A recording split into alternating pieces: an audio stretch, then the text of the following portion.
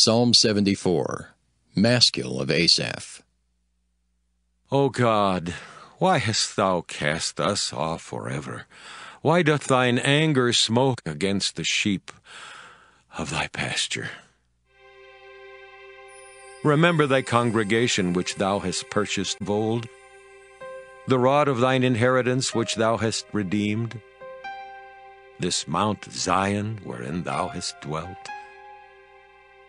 Lift up thy feet unto the perpetual desolations, even all that the enemy hath done wickedly in the sanctuary.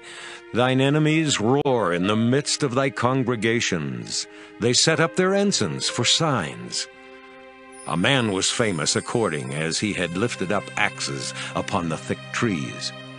But now they break down the carved work thereof at once with axes and hammers. They have cast fire into thy sanctuary.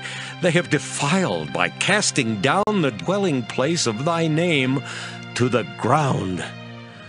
They said in their hearts, Let us destroy them together.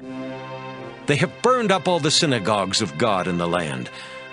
We see not our signs. There is no more any prophet. Neither is there among us any that knoweth how long. O God, how long shall the adversary reproach? Shall the enemy blaspheme thy name forever? Why withdrawest thou thy hand, even thy right hand? Pluck it out of thy bosom. For God is my King of old, working salvation in the midst of the earth. Thou didst divide the sea by thy strength. Thou breakest the heads of the dragons in the waters. Thou breakest the heads of the Leviathan in pieces, and gavest him to be meat to the people inhabiting the wilderness. Thou didst cleave the fountain and the flood. Thou driedst up mighty rivers. The day is thine, the night also is thine. Thou hast prepared the light and the sun. Thou hast set all the borders of the earth. Thou hast made summer and winter.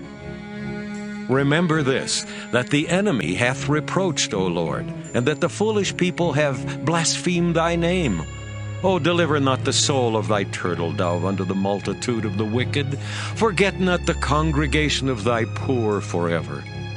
Have respect unto the covenant, for the dark places of the earth are full of the habitations of cruelty. O let not the oppressed return ashamed. Let the poor and needy praise thy name. Arise, O God, plead thine own cause. Remember how the foolish man reproacheth thee daily.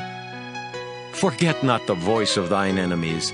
The tumult of those that rise up against thee increaseth continually.